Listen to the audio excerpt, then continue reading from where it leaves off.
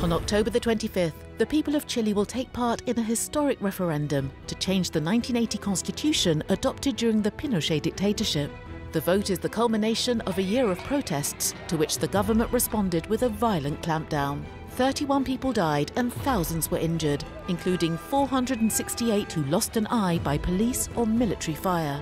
It is they who have become the martyrs of the Chilean social movement. Our reporters are in Chile to meet the protesters who have lost an eye and gauge the anger of the young generation.